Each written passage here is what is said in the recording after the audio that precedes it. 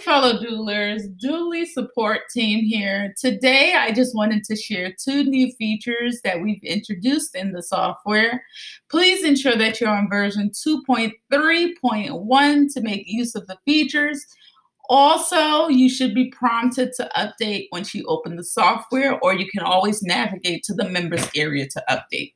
So the first feature that we've introduced is our new Gif Animation. For the purpose of this demonstration, I've already imported two GIFs. So for example, let's drag Santa to our canvas. Let's change his size a bit. Let's grab the snowman.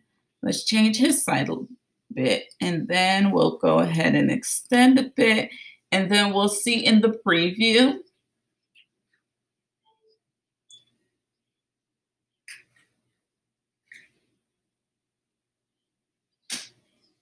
We'll see that Santa starts to dance.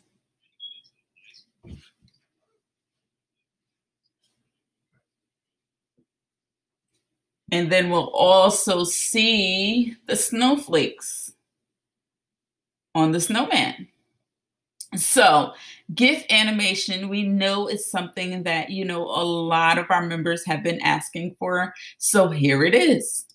The next feature that we introduced is the option to add additional tracks. So I'll go to our Sounds tab, and then if we go down here to our music icon, we'll see the new option here. If we click on this, it'll give you the option to add a track. Let's go ahead and add a track and scroll down, and you'll see that a new music row has been created. So I'll go ahead and I'll put in my first musical choice here, and then I'll go ahead and I'll adjust it a bit.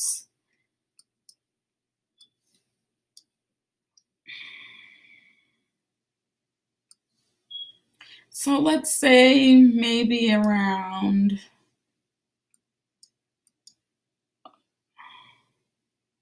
have it end about here. Then I'll go ahead and put in my next soundtrack, but I want it to start, let's say, at the end of the first one. Then I'll go ahead and adjust that one as well so that it aligns with my content. So I'll have it stop around right here. So now we'll have two rows of music. So let's go ahead and just preview that.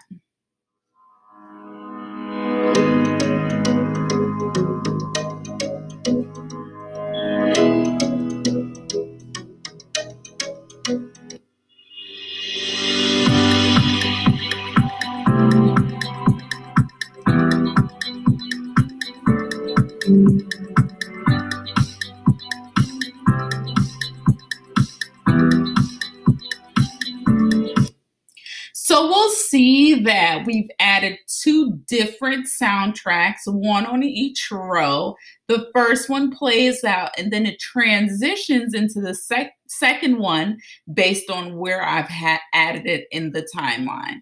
You can also, if needed, add an additional track in between the ones that you already have. So for example, if I wanted to add one between these two, I would go to my first soundtrack and hit add track, and there you'll see the additional row here.